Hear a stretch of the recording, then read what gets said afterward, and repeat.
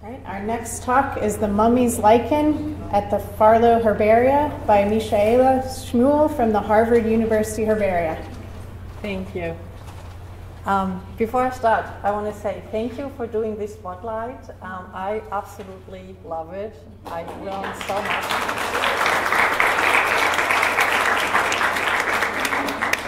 And I have a little test in case I am moving towards that screen.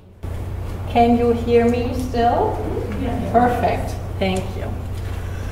So I'm talking today about the lichen, Evernia furfuracea, that you see, and let me actually start venturing over here, that you see here in this picture. This is a lichen that was found on a female Egyptian mummy.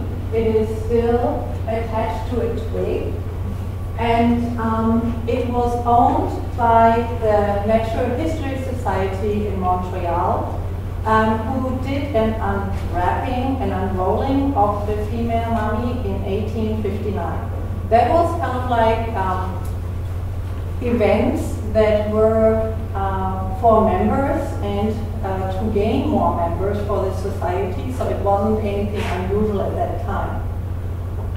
When the people unrolled the lichen, the mummy, they found the lichen, and they sent it to a very well-known lichenologist, Edward Tuckerman, who lived in Massachusetts.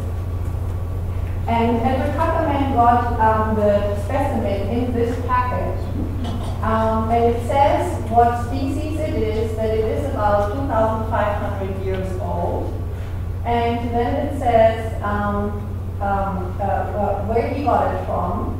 And it says, and then we quote, several handfuls of the lichen were found on the chest of the mummy over the spices and within all the wrappings.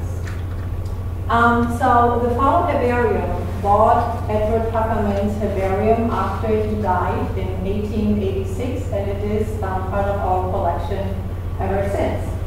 We did a little research project with a summer student to find out which mummy that specimen actually came from.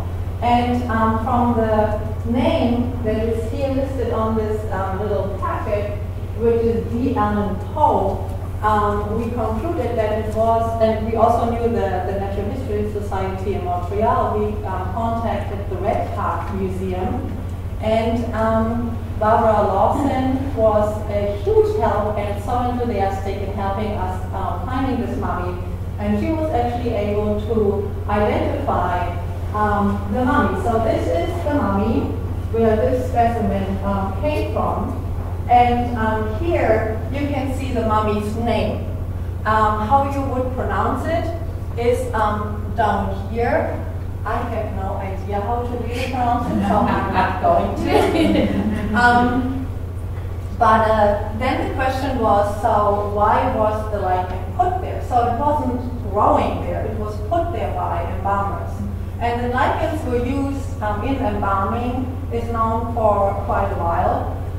In this case, it was in between the wrappings, so probably the lichen was put there for preserving the odors of other spices. Lichens are still used in perfume industry, so they have that property. They have antimicrobial purposes and also absorbing water or liquids. So all of these could have helped and be a reason why the lichen was put there. Plus, lichens often were put also on mummies to give them, after organs were removed, to give them back their original contour so that they didn't look so deflated. Since the lichen species that we have here didn't grow in Egypt at that time, the question was, where did it come from? And it seems to be that actually it was important enough to be a trade, or part of trade. So Egyptians imported lichens, and this here, this little comb-looking thing in this red box is supposed to be, or is hypothetically